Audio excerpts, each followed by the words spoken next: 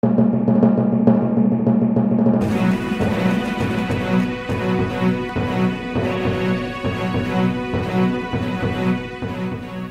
to Bible Logos. I am Denise DeLuge, your broadcast host. I'm here today to bring to you part 2 of the message, Work Your Slice of the Pie, by guest speaker Pastor Jeff Herron of New Creation Church. Please remember to like and share this message on social media with your friends and family. All right, here we go with part 2 of Work Your Slice of the Pie. We don't have the capacity to have agape love in it of myself. As a matter of fact, I'll share this. There's something going on right now, and I really want to have this conversation with this guy.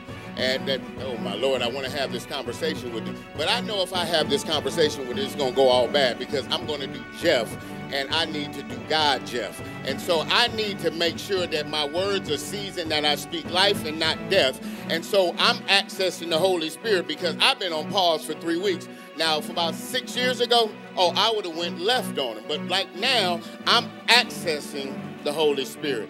We need to access the Holy Spirit because we don't have the capacity to be able to love agape style. We can love our families like we can love them with sacrifice. But people we don't really know, you can get it, you might not get it.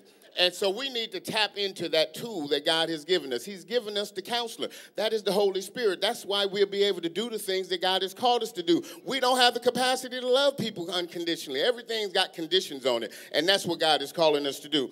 One of the things that we want to get to a point is, you guys, when you look at your mission statement, and I recommend that if you haven't looked at it, you might have perused it, you really want to look at it because that is the vision of this church, the vision of this church. And one of the things about the vision of this church is that it was going to have change agents. What is a change agent? That's somebody who's changing a problem a different way than they used to. Look, I don't fish. I grew up in L.A. We went camping a couple of years ago, and I went fishing with some kids. I don't fish. And so they bought some bait, and it was looked like green. It looked like slime or something. And they didn't have that in 1972. We had worms. That means is that we have to use different bait to lure people to Christ. We got to get creative. You can't use what you did in 1977 to try to win somebody into Christ in 2018. It ain't going to work. God has given you something, and he wants you to use the creativity to bring him to Christ. Let me give you an example. You guys have home groups, and that's a great thing. Home groups are great, and I see you on Facebook, and some of you guys' food is off the hook. But the food is, the food is good. The fellowship is great. But the key is we need to start inviting our neighbors who don't know Christ. That's the purpose of the home group. It's cool to have your church family come because we develop a relationship and all that. But the key is we need to start bringing folks, our family members who ain't saved. They'll be more apt to come to the home group than they will come up in here. And so we need to stop worrying about them coming up in here and just get them into a place to go somewhere. And so now, when you have the home group, have the people that live in, if you live in Antelope, have the people in Antelope come, we eat and all that. But there's some people that you know absolutely in your neighborhood. There's some people in your life that you know absolutely that is not saved. And you have given up and thrown in the towel. Amen? How many of you guys got that? I want you guys to do me a favor. Think of somebody. It's a family member or a friend. You've done had the saints pray for them. You done called them. You done got them on the prayer line. You done laid hands on them. You're tired of them. You tried to help them. You loaned them money, and they keep doing the same thing. As a matter of fact, they're doing what you used to do, but you no longer do. But we have thrown in the towel. I think that Jesus, he didn't throw in the towel on me when I was in my mess. So how dare we throw in the towel when they're in their mess? But here's the thing. You get a unique opportunity to listen to them.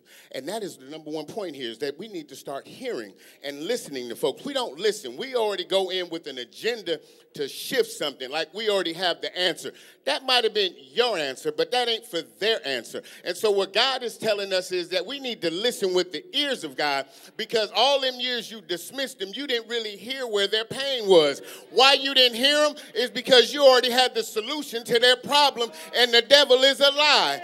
And so what God is saying, we need to hear from God and start living it out, because then you will have the patience. That little nugget you missed 5 years ago, they kept telling you the same thing, but you kept getting frustrated, and you kept getting frustrated and calling them trifling. We all been trifling before. Don't act like you ain't been trifling. I was trifling last week. I don't know what you're talking about. God is calling us to a place that we start hearing from God. And when we hear from God, then we will start listening to our people. We go out. You can go right now to Loaves and Fishes, out there in Loaves and Fishes on Saturday, and it's a great thing. You know, you go out there anytime between 7 o'clock in the morning, probably to 3 o'clock. Everybody feeding. And that's a good thing. But what we're really doing is we're putting a Band-Aid on it. We're not bringing anybody to Christ. We're just giving them some food. I remember years ago when we were at New Testament, and we would go out. I used to go out with the women's mission, and, and we come back, oh, we served 100 people. And, we sitting there celebrating, high-fiving like we did something. These people are still lost and getting ready to go to hell, and we over here celebrating about giving them some food for a day, a little meal. And that's what God is telling us. We need to do the full ministry of the gospel. Years ago, I went to this church. I ain't going to put a name on it.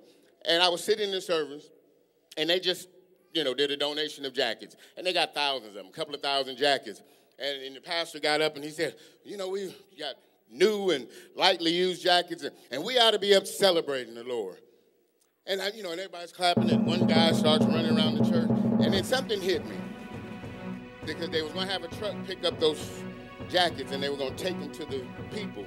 And something hit me. I said, wouldn't the full ministry of the gospel, wouldn't it have been better if we took them, since we gave the jackets, and we go down to the place and give them to the people personally, have some coffee, have some chocolate, put our arm around them while we're giving them a jacket and have a conversation? Wouldn't that look like the more full ministry of the gospel? That's what God is calling. We got to get creative. We got to get outside of ourselves, and that's what God is calling us to do. We need to make sure our motives are in order. Welcome back. If you like what you've heard so far, tune in tomorrow for part 3 of the message, Work Your Slice of the Pie. Please remember to like and share this message with your friends and family. I am Denise DeLuz, and I want you to remember that the sower sows the word, and therefore it is with the same measure you meet that it shall be measured unto you again.